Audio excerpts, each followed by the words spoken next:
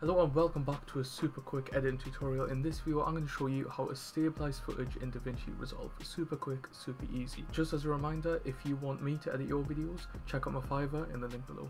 So I've got this clip here from a little editing video that I did for a client a few days ago, also on Fiverr, and you can see this is the video clip I've got. I'm just going to mute it.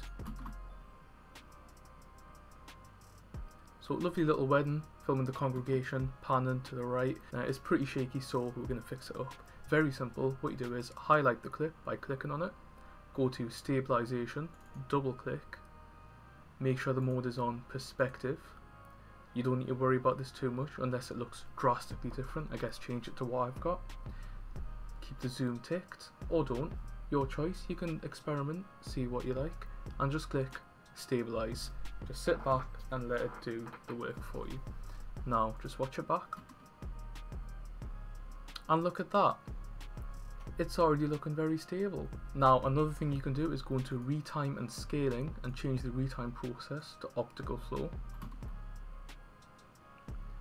and it doesn't look like it's done much, but if you are slowing down footage and then you switch to optical flow, it can really smoothen it out.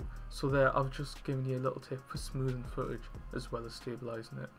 And that is it. I told you it was going to be quick, and there you have it. See you in another video.